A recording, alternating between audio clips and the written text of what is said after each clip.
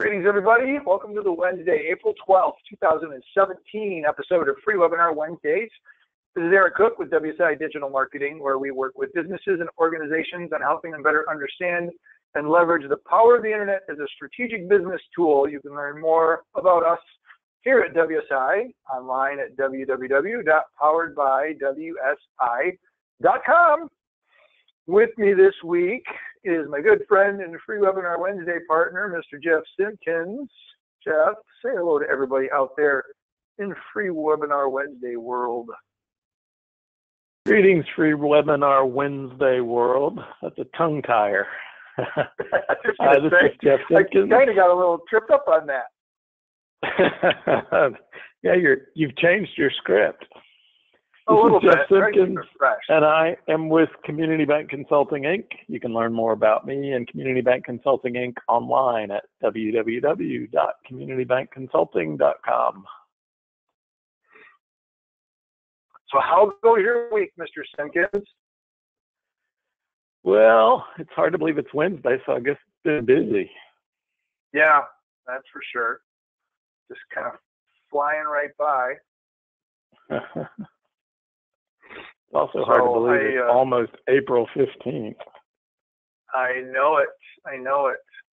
So I didn't have this up prior to launch, but I wanted to, since we didn't get a chance to officially celebrate it, I have found our very first Free Webinar Wednesday. So I'm just pulling it over on our screen. So let me know if you see it, Jeffrey. Our Podcasting 101, April 1st, 2009. Can you believe it? Wow. 8 years. Yeah, it took me a little bit of digging, although thanks to the power of Google, I just typed in Free Webinar Wednesdays podcast because I knew that it was podcasting related. And there's 2 pages of podcasting related webinars, which leads me to believe probably wouldn't be bad to come back, because I think podcasting is starting to become a little bit more popular. And I know with the Amazon device, who shall remain nameless, but starts with an A, as well as my little Google device and my Pixel phone, I'm starting to see more voice-based information flowing through, and podcasts are being, I guess, easier to find and get access to without necessarily having to use a podcast player, go and subscribe. You can just bark a command at any one of those kind of voice-activated devices, and I can just ask it to play the most recent issue of This Week in Google, and it'll go out to the Twit network and pull in the most recent episode and start playing it for me. And I don't even need to be subscribed to it. It just finds it for me and brings it in. So, I absolutely agree with that. I hadn't thought about it until you said it, but I have never been much of a podcast kind of guy. I really like to read things, but since I now have an Amazon Tap sitting beside of my bed, there are actually 3 podcasts I listen to every morning now. I stream the New York Times news summary. I stream and NPR has a really brief news summary called, I think theirs is called, the New York Times has 2. I listen to Summary of the Front Page plus one called The Daily, and then NPR has one as well. So, yep, your point is, I think, very accurate. Yeah. I try to do that every once in a while. So, a blind squirrel catches a nut once in a great while. So, oh, too funny. Well, I guess before we launch into it too much further, let's cover our housekeeping items, because I did want to ask a question, but I need to provide everybody with instructions on how to do this if they so choose. As a reminder, today's show and all shows are available as recordings at freewebinarwednesdays.com. Unfortunately, some of our older ones, like this interview with Roger, is no longer available. So if you try clicking on that, that was linking to a service. I don't even exactly know where it was hosted, but it's been discontinued and it's been poof, disappeared. So I would say the last couple, maybe 2.5 to 3 years worth of webinars are all available, because we've started using the YouTube service, and that has allowed us to be able to go longer. It used to be restricted to like 12 or 13 minutes, and YouTube now allows pretty much unlimited. So we've gone ahead and moved everything. So all of our recordings are available online. You can check them out there. And then if you have comments, questions, or feedback, and what I was going to ask is if anybody out there listening live has a podcast or an audio book slash Amazon device whose name starts with an A, audio recording that they like to listen to, go ahead and type it into the chat or the questions and answer area.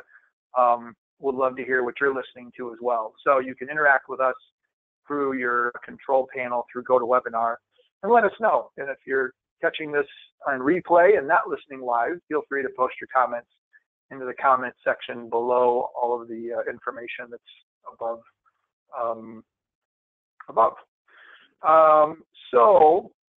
I think Jeff and I are going to talk today about, and I hesitate calling it life hacks because I don't think we're really like totally deconstructing life and making it super duper easy by hacking the genome or doing anything out of the ordinary. But what I thought we would do is maybe revisit some of the tools, because I see a lot of fresh faces that haven't been on the free webinar Wednesdays before. So welcome to those of you that are new, and just share some of the tools that Jeff and I use on a regular basis to try to let technology work for us. And I think there's the adage, working smarter, not harder. And I think all too often when people get involved in technology and they start getting access to multiple devices, multiple screens, multiple accounts, it can be very overwhelming in the sense that you feel that there's an inefficient way of managing it all. And so I've got a few that I've teed up. I know Jeff will go and kind of pull some up as you kind of come along. But I wanted to spend at least, I don't know if we'll go the full hour. I always say that, we do. But I wanted to spend some time just kind of chatting about some of the tools that we use. And the majority of them are free. There are a couple that I'm paying for, and I'm happy to do so. But some of the tools that you might be able to use to let technology actually work for you instead of against you, which I don't know about you, Jeff, but oftentimes I feel like it is the contrary, that technology is working against me. So hopefully these will be helpful. So the first one that I have on my list is a service called If This Then That, IFTTT. And I've talked about this a couple of times. They've gone through a couple of changes. They used to be called recipes, and now they're called applets. But essentially what If This Then That does, very similar to the name, is you create these little applets, almost like little micro programs, if you will, and tell them to do things for you based off of activity or actions or functions that the apps that you're connecting to are basically doing. Now, if that doesn't really sound like I've really explained it very well, the best thing to do is kind of look through some of the examples. So these are the recommended applets that have been kind of sourced for me based off of my activity. But I'm going to go in and pull up my applets. And there's a couple of things here that I will show you. One of those just happens to be like this little guy right here. And so we use a support ticketing platform called Groove. So if anybody out there sends an email to support@poweredbywsi.com, that's our ticketing platform. It goes into Groove. Groove then sends a notification out to that customer at groovehq.com just to say somebody has logged a support ticket.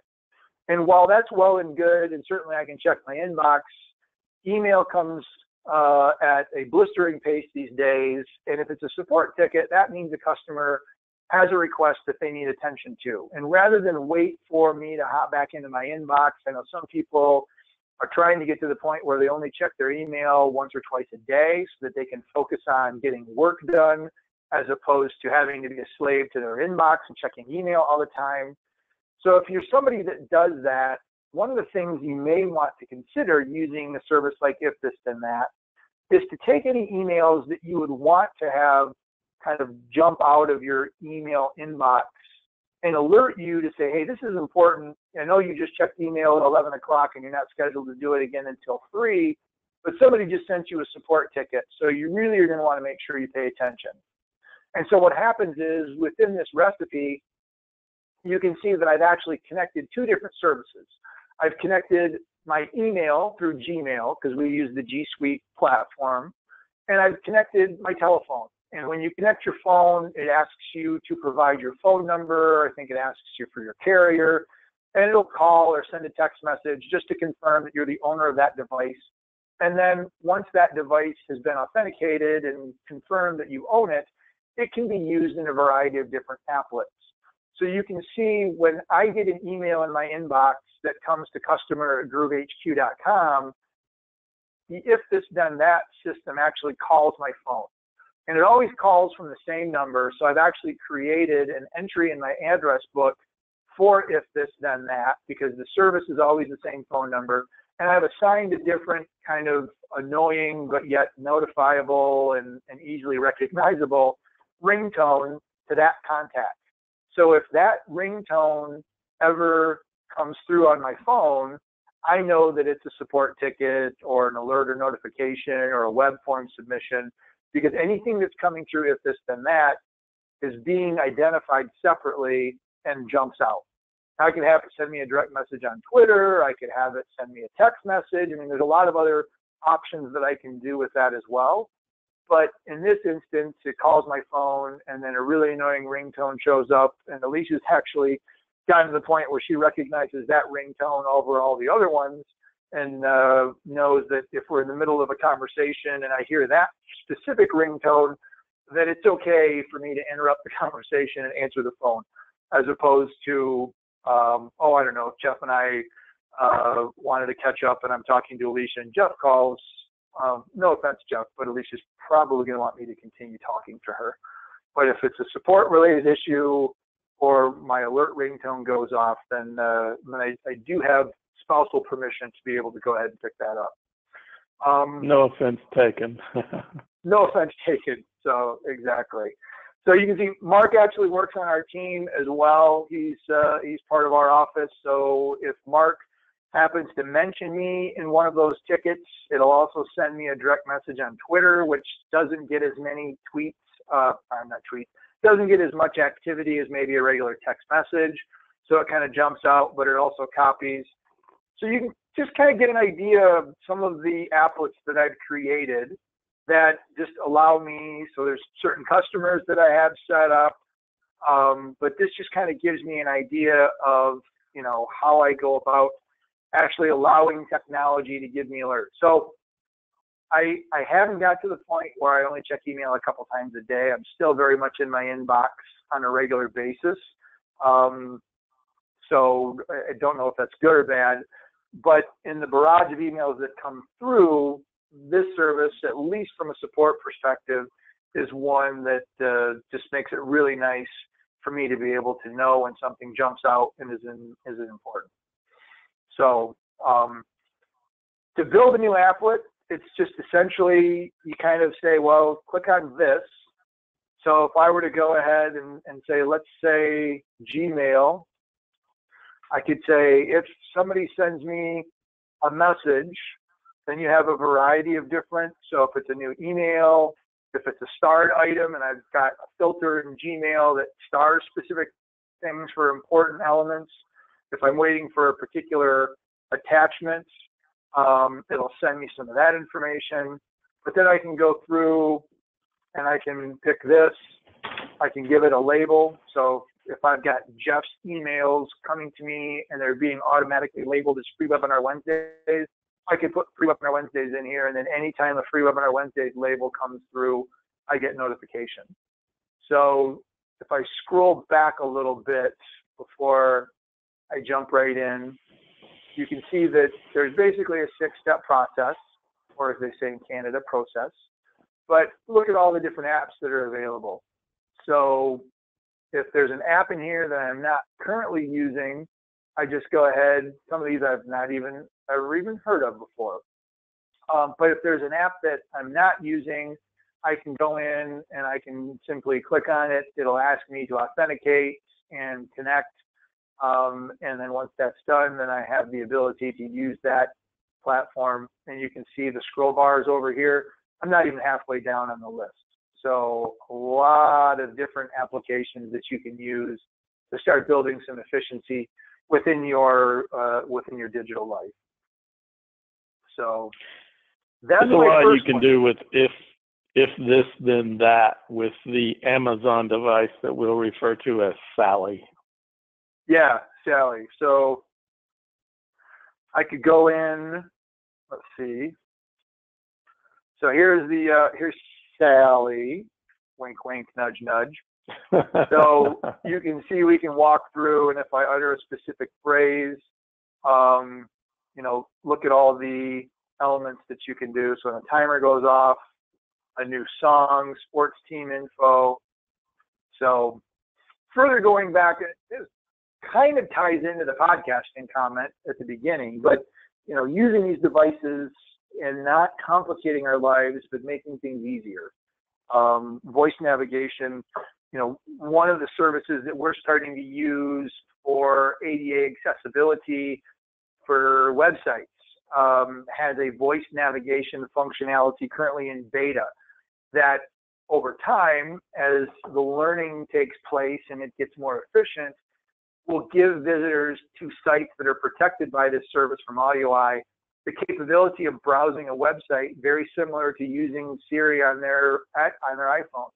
Because one of the things that I didn't realize, and it makes sense to me now, but Siri was actually created by Apple as an accessibility solution for blind people that they wanted to enable to use their phones and their devices. And they said, well, if they can't see the screen, we need to create a service, and Siri was created. And popular use of the app has actually made it kind of commonplace for everybody. So we don't think of it as an accessibility tool per se. It's more of a usability tool, but that's kind of how things have started. And so you go into podcasting and speech recognition and all those other sorts of things. Kind of ties that into the Sally app, if you will, and gives people the ability to kind of talk to their devices and allow the device to take action without having to be at a keyboard or a computer or a screen to kind of input their request. You can do some fun things with if this then that with the Philips Hue light bulbs as well. I have a friend who has an if this then that set up to turn her Philips Hue bulbs on purple when it's about to rain. Yeah. So, and that may actually be controlled through a third party like a Wemo or something along those lines. But yeah. Hue. H-U-E. Is it a Hue? No. Yeah. So not sure. it I could think be one of these. The formula she's using is pre-built, so I'm not sure which service she's incorporating it from. It could be from Sally, actually. Yep, could be. So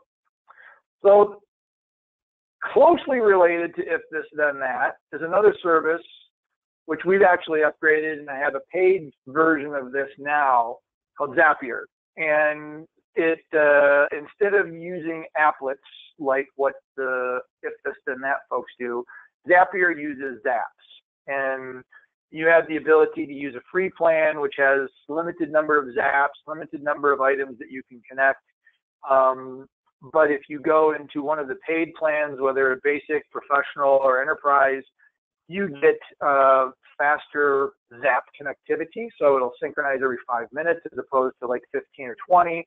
It allows you more Zaps on a monthly basis. So if you have a process that runs on a regular basis, it gives you the ability to kind of not run out. And that's kind of where I ran into it.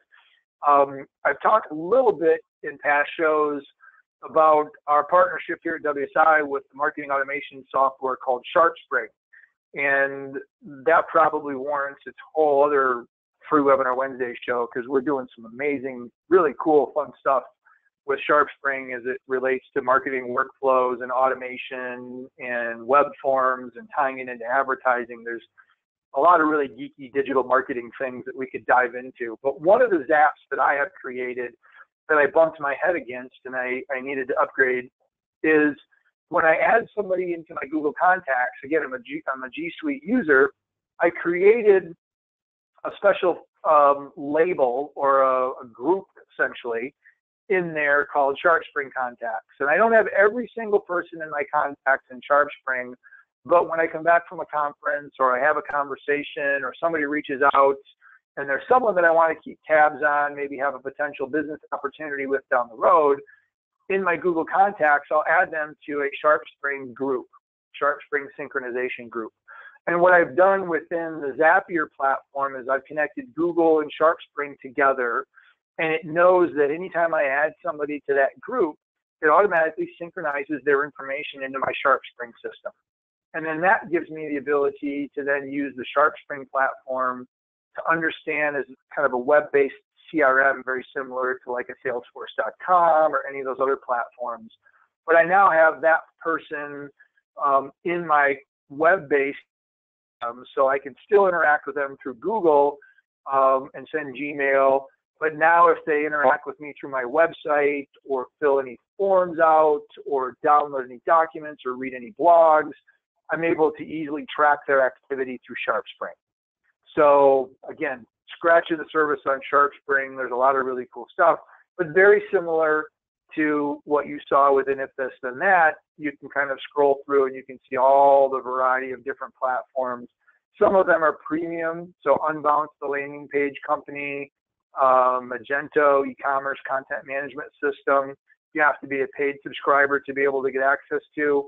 But if I wanted to synchronize Constant Contact with my Google Contacts, there's a Zap out there that I could use that would give me the ability to tie those two things together.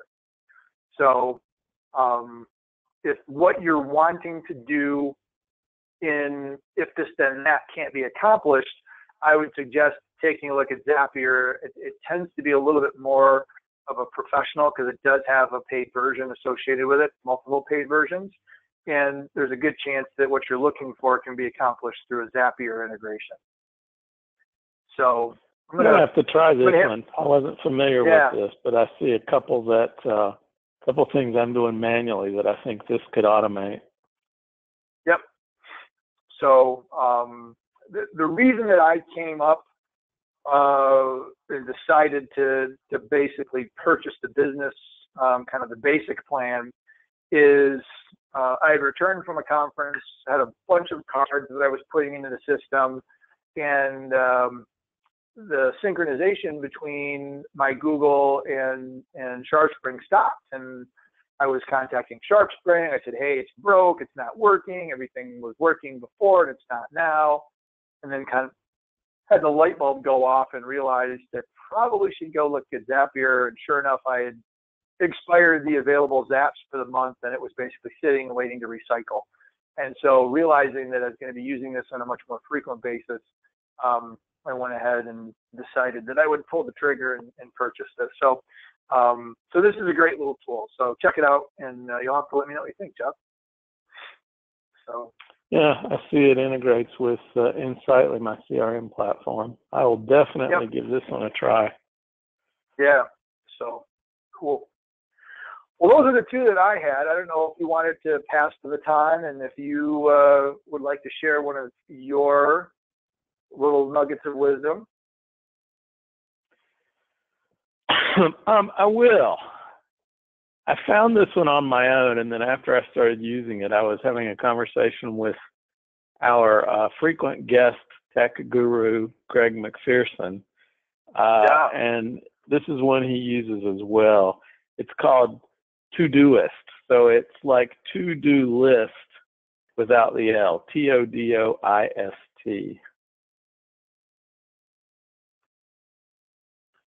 really love it. It's, I've tried a lot of task management solutions, and I just haven't found one that I bonded with. Like you, I like this one enough that I did upgrade to the paid version of it.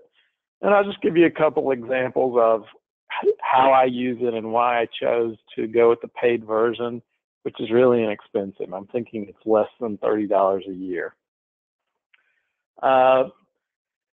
It's got a geo-based capability. So for example, and by the way, it integrates with Sally. So I can say, Sally, add eggs to my shopping list.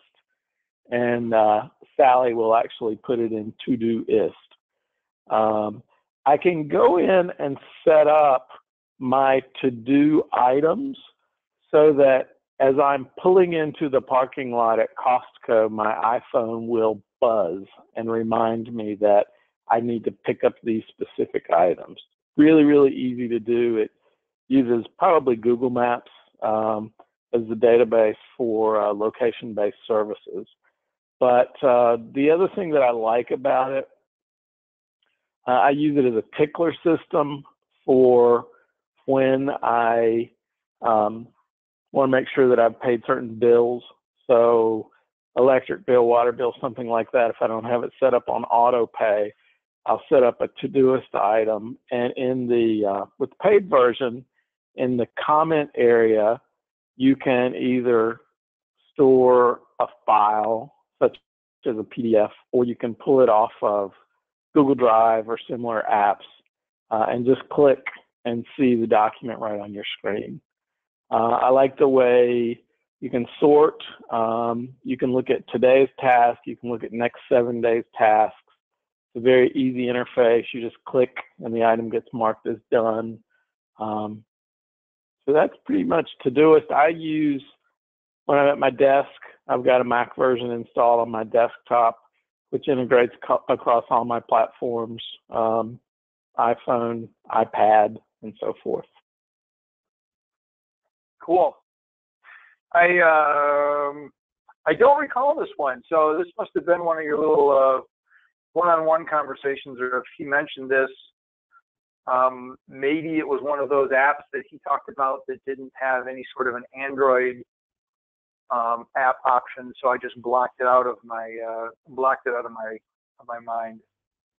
So I think they do have Android integration, don't they? You'll have to look there on the site, but I'm pretty sure they do. The premium version, which, what was it, $28.99, includes access on all the platforms. So there's a web-based version, Windows, Mac, iOS. Yep, there's Android. Yep. Yay, us Android people, we're not forgotten. As well as Chrome. Yippee skippy. So, very cool. Well, good. Yeah, that is pretty sweet. The to-do list-ish type function that we're using is, and you can use this platform for free. We've upgraded to a paid platform because we're inviting our clients in. And it's a little bit more than just to-do items. So this is, and it doesn't have the geo-awareness capabilities like what you're seeing. So I think the Todoist, and maybe I'll have to see if there's a Zapier interface between Todoist and Asana, which would be kind of cool, and then I could use them both. But the project management system that we're using that gives us the ability to create tasks and reminders and schedules is called Asana. And we've actually used it with a couple of clients that have decided they wanted to use it within their own organization to be able to do project management. And it's a lot simpler than something like, Microsoft Project. It's got a pretty low kind of learning curve to it. So it's pretty simple. It has a really nice mobile app that you can use. So while you're out and about, it gives you the capabilities to create tasks and assign people other elements. But we've been really happy with Asana, and would suggest, if kind of collaborating with others within your organization, or if you're serving clients, that you want to be able to pull in, this has got some pretty nice capabilities associated with it. You can see you've got a task list of what you're supposed to be doing today. You can check things off. It's a pretty cool little platform. So that was one of mine that I was saving for later, but your Todoist kind of got me thinking about Asana, so I had to make sure to share that one with you. Let me throw one in here that kind of fits in because we've talked about project management and keeping track of tasks. And this is one I use so often.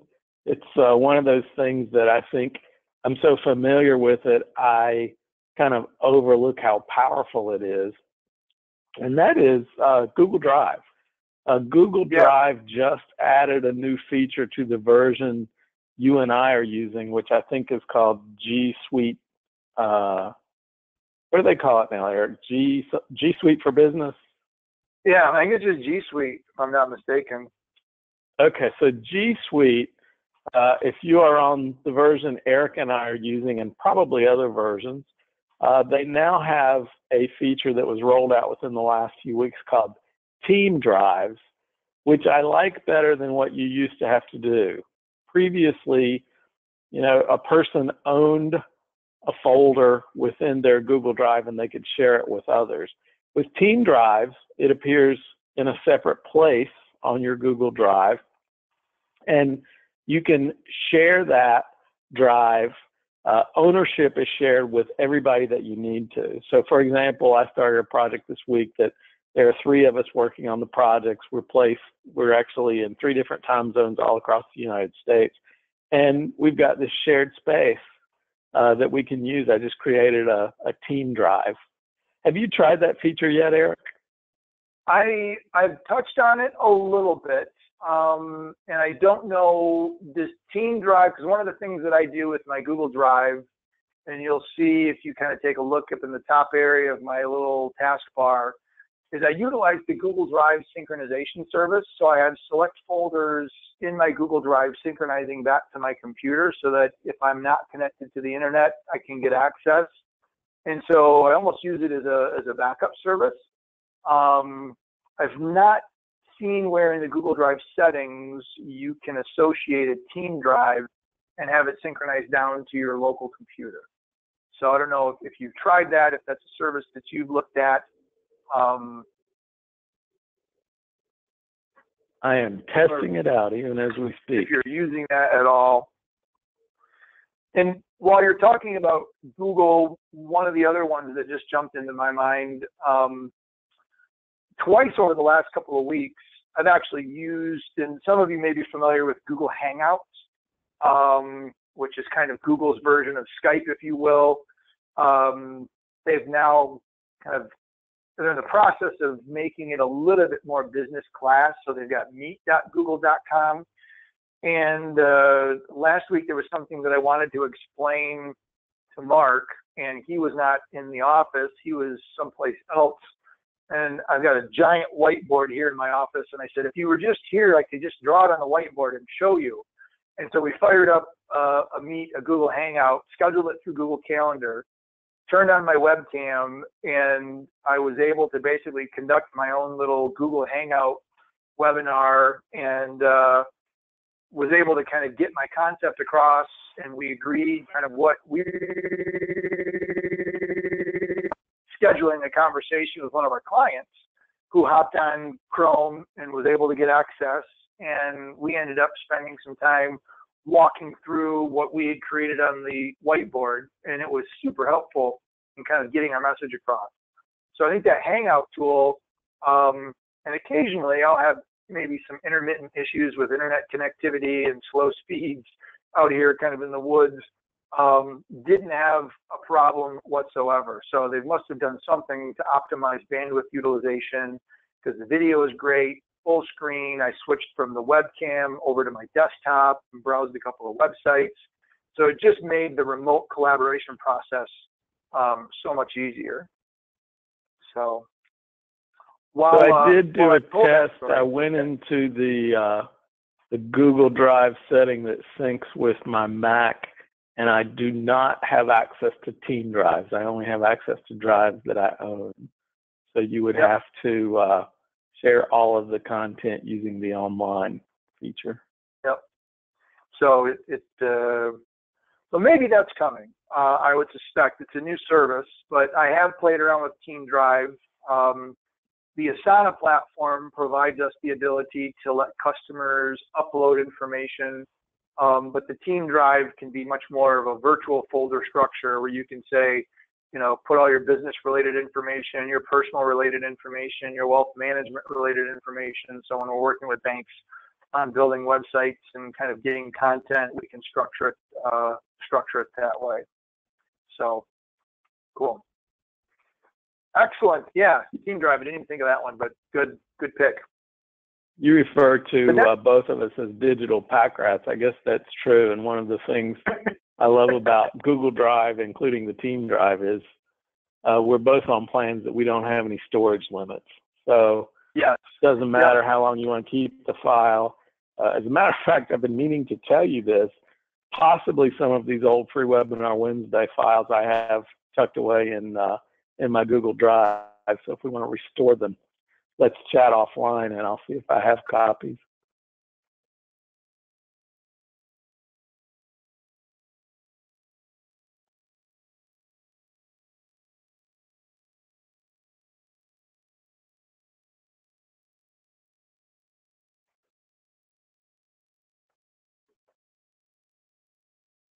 Eric, I think we may have lost you on the audio.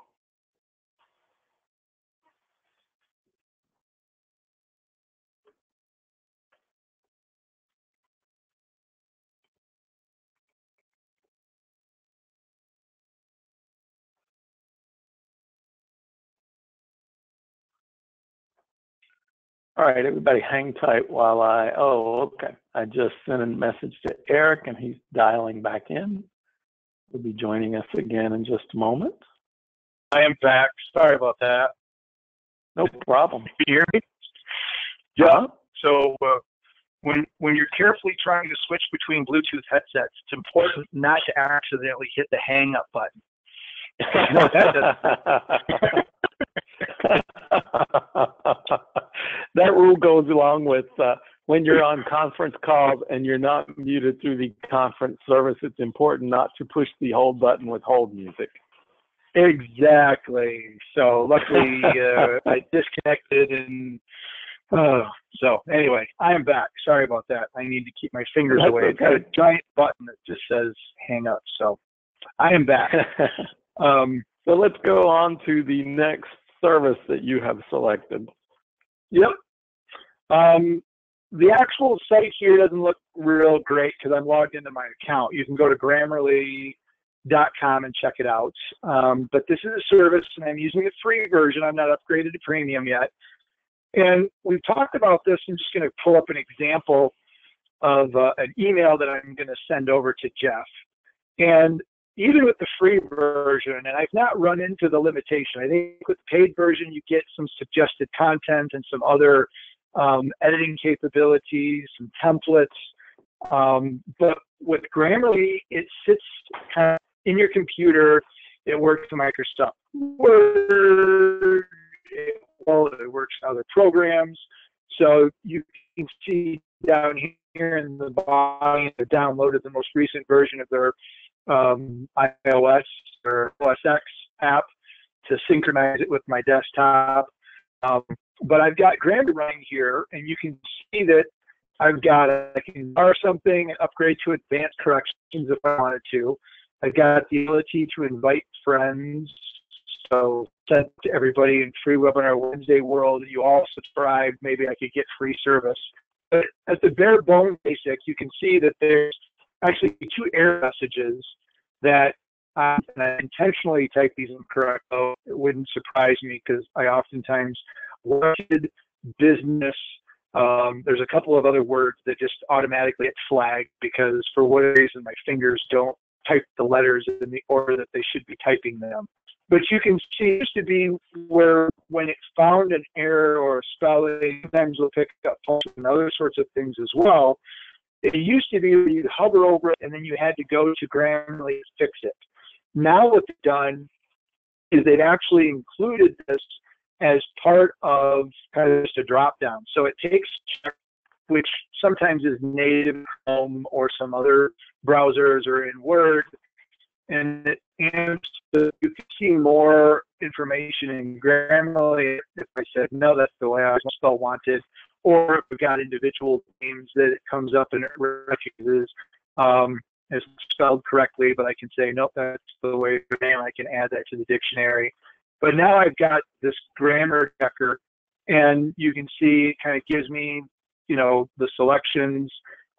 If this were a little bit more of a complicated sentence that I didn't have, so let's see, and go ahead and say, what are you doing this weekend? And so Grammarly kind of was doing its thing. Now you can see Grammarly is down that if I hover over that, it says, hey, don't you really want to have a question mark there? Because it recognizes that I've said, what are you doing this weekend? But I've ended it with a period. So now it's changing. So, oh, yeah, whoops, I can go ahead and do that. So Grammarly's been kind of nice. And again, using the free version, I've not really explored it enough to determine whether or not I need to upgrade to the full-blown version. But it has started getting me thinking of things, particularly when I'm typing out lists of text and commas to separate, and I'll catch an occasional poem. I'll start a sentence and it'll come back and say, well, didn't you mean to say, the content is ready for review instead of contract is ready for review. So it's nice to have Mrs. Grove, who was my English teacher back in high school. Every time a little red underline comes up, I think Mrs. Grove.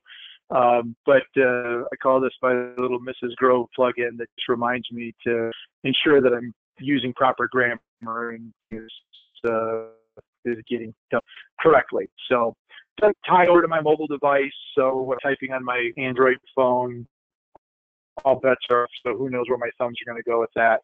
But on the computer, Microsoft Word, and other programs, it does a really good job. So if I'm not mistaken, Jeff, didn't you download this, or weren't you using this, or am I thinking of a different platform?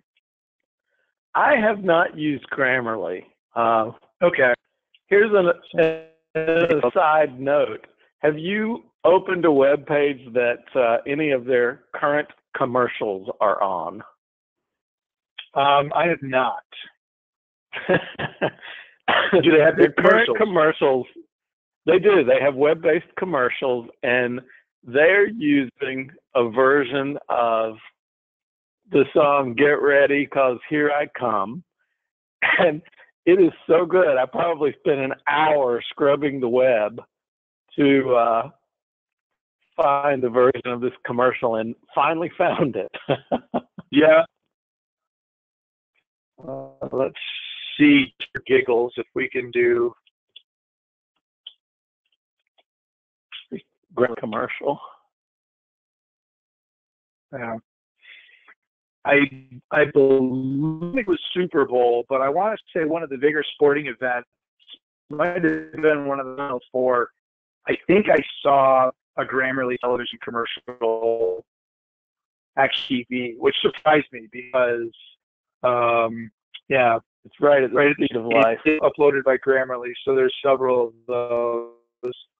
So, yeah, so go out, do yourself a little Google search for YouTube Grammarly and see what sorts of cool stuff you can stumble upon. Did you fall in love with the song? None of the song recognition services give you the right version. Shoot me an email and I'll tell you where you can a demo version of the song for free. I've actually got two tools similar to Grammarly that I'll share with you. Yes, let her rip. One is called Pro Writing Aid, PROWRITINGAID. And this service is between $40 and $45 a year. Pro Writing Aid? Uh-huh. All right, let's see what we got here.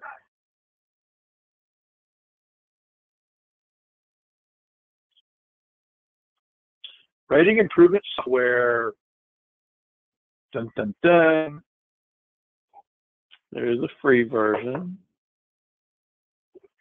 Oh, come on. I clicked on the wrong link. Here we go. So this is really helpful for anybody that is doing web content or doing any type of published work. It's got a grammar checking feature, and then also there is the version that's $5 more has the ability to go out and do a web search for plagiarism. Okay. This is one of those instances where I said, remember, sometimes my internet activity seems to be a little spontaneous. Well, here it goes. What was it? I'll see if I can get that one to come up. Okay, the other one, and I actually cannot use this one. This one is not Mac friendly. It's only Windows. Okay. It's called, I'm not sure how you pronounce it. It's spelled Ktools.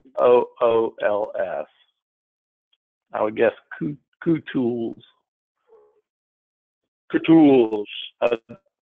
This has a plug-in for Word. I read a really good review of it. Okay. But those are two additional options that provide the same or similar services that Grammarly offers. Okay.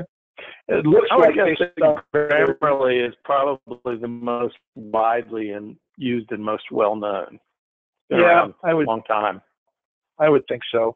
So I honestly, when they made the change to the interface and they started including some of the just click to reveal and didn't have to go to a separate window that opened up, I thought for a minute that somehow they got my credit card and they'd flipped me over into a paid subscription and they were charging me because it became that much more convenient. And so I logged in, how did they get my credit card? I've not given them, but maybe I signed up for a trial or something. I don't know. But I hopped over and sure enough, I was still using the free version. So it just kind of has enhanced and made things better just by its very nature. So kind of cool. All right, so it looks like that's loading again. And here's the Kutools. So it looks like they've got some automated functionality for Word. I also saw that there was a reference for Excel as well. So it looks like they've got all different sorts of options here. So yeah, so those of you that are PC users, this might be something you want to check out.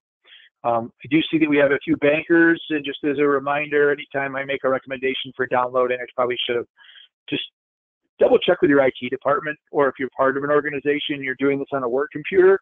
The last thing, Jeff, or I want is for IT managers to kind of yell at us and tell us that we've encouraged them to download stuff. So maybe you don't even have access to download if you're on a work computer, but just make sure, double check, because Jeff and I come out of the banking space and we know that installing unauthorized software and apps and other sorts of things, even though productivity may be gained, you just want to make sure that you're not violating any sort of corporate IT policy. So we'll give our little disclosure there.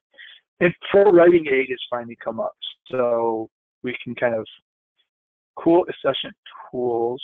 So good stuff there. So I might come back and this one I think is really good. I spent a little bit of time researching this one, and I really liked what I saw. Yep. Cool. And you'll get some of this with the Grammarly service as well. So poke versus pokes and some of the other elements. So good stuff. Cool. All right, quick little time check here. Let's see, what's one of the others? So this is a tool that I like. Let me mention this, and there used to be a couple of them out there. I know, Jeff, you and I years ago, I can say that now because we have years of history at Free Webinar Wednesdays. Do you remember the service that we introduced here called Tungle?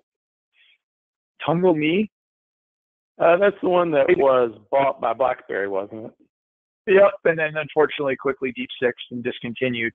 But the Tungle service was one that allowed you to connect your address or your calendar. I'll get it right here. Your calendar to a service that then published it out to the rest of the world, showing availability, and people could go to your Tungle Me page and they could select an appointment and request time to be able to get to meet with you. And one of the things that's always a little bit of a pain anytime you get ready to book an appointment with somebody, you're emailing back and forth, or as was the case just prior to Free Webinar Wednesdays, I was talking with a client who needed to get with the agency, who wanted to schedule time with me.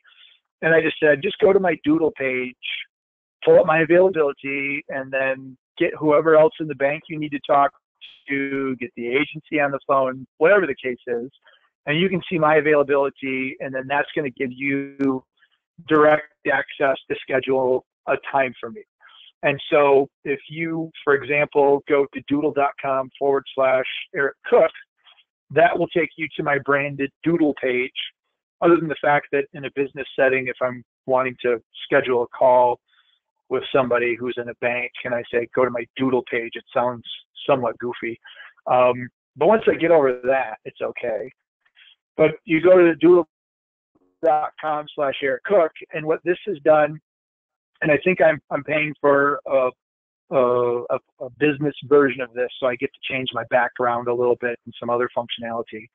But when you go to this page, this is synchronizing with my calendar and G Suite and presenting my availability, not telling anybody necessarily what I've got going on. So if it's a doctor's appointment or a client meeting or whatever the case is, it doesn't say what I'm doing, but it tells whether or not I'm available. So you can see this pulls up. Somebody would like to meet me next week. They can go in here, click on the week of the 17th. Maybe they want to meet at 1 o'clock on Tuesday. They can go in, they can put that information in. If they need only 30 minutes, they can shrink it down. If they want more time than that, they can make it bigger. And then you can put in what the topic is. And then you scroll to the bottom, you just create a meeting request. This is one of the other emails that comes through that I've identified through If This Then That, that rings to my phone because this is somebody that's wanting to actually meet with me, have a conversation. So I need to double check and make sure that I confirm that it's going to work okay on my calendar.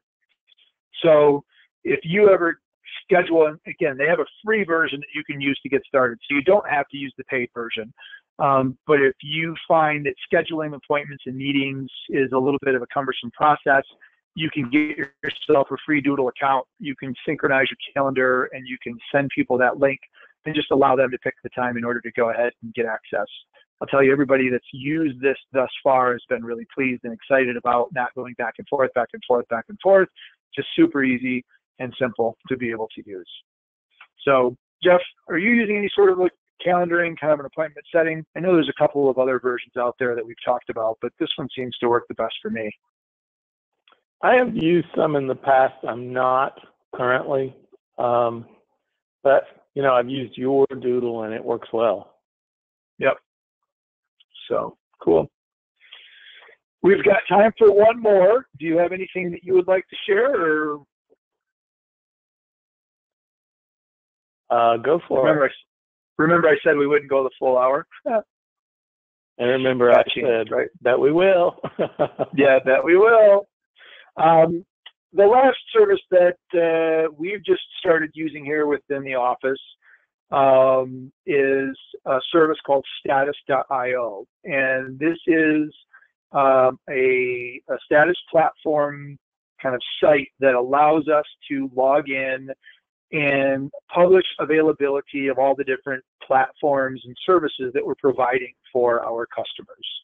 And so if we kind of take a look at our status page here, we've got a status.poweredbywsi.com that now has the ability, and you can see last update was 5 hours ago.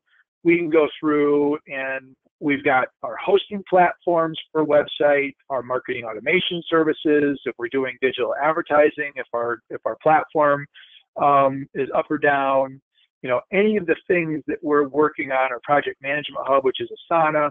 We manage G Suite for a couple of nonprofits. As new services get introduced by WSI and we offer them to our clients, we can now place those within our Status.io page. And if there is a downtime or an interruption or planned migration or maintenance period, we can very easily through the back end of the system create an update, and then all of our clients over time can click on this subscribe button, and that will give them the ability to get notifications. So if our web hosting company is going to do maintenance on Friday morning at 3 a.m., we can put that in as a known maintenance period, and anybody that is on that hosting platform can subscribe. Now they'll get notification automatically. And in the olden days, what we were doing is we had different email groups set up, and we would send a message and we'd blind copy people. And we've just gotten to the point where there's just so many different things that we're offering that we're just going to give everybody the ability to come to one spot. It's not an inexpensive. I think it's close to $700 or $800 a year. So it's one that we've invested some money into. But I think the communication that we're giving back to our clients and the ability for them to know what's going on is way going to be offset. The benefit's going to be much, much greater than the cost that we've spent on this. And it'll just make things a whole lot easier. And obviously the goal with all of anytime you're using any sort of an uptime or a status availability is you hope that you never have to use it. So we don't ever want our services to go down or become unavailable. But in an instance like that, when it does happen, the best thing that you can do is just provide clear and consistent communication so that everybody knows what's going on. And this allows everybody to get very quickly on the same page and know what's happening. So this is kind of its first introduction to the wild. We are in the process of drafting a kind of an email to our clients to officially kick it off. But as I was sharing kind of ideas and thoughts about efficiency and using technology to help make things easier and faster, this was certainly an example that I wanted to share with everybody. So if you happen to be a client of ours and would like to subscribe and don't want to wait for the official invitation email, you're getting a sneak peek here. You can go ahead and click on the subscribe button, and that'll get you into the system, and you can subscribe to the statuses that you desire to be subscribed to. So that is the last one that I have, Jeffrey. So I think I am done. Anything you've got as a final words of wisdom before we close for the week? I think we're good. This is fun. I actually have at least 2, possibly 3 things I'm going to try. Probably one as soon as we finish the webinar. I'm thinking it might be Zapier and your Insightly, if I'm not mistaken. Actually, Zapier and my phone service. There you go. Cool. Good. Well, that concludes this week's Pre-Webinar Wednesdays. Thanks, everybody, for joining us live. If you're watching the recording and you're still here, thanks for hanging in there and listening to the recording. Hopefully, you got some cool ideas on ways to help technology work for you instead of the other way around. If you've got suggestions or other apps or services that you use, feel free to leave them in the comments on our site, or you can just email either Jeff or myself and get in touch. We'd love to hear from you. But until next time, we are signing off. We'll see you at freewebinarwednesdays.com. Until then, have a great week, everybody. Take care. Bye-bye.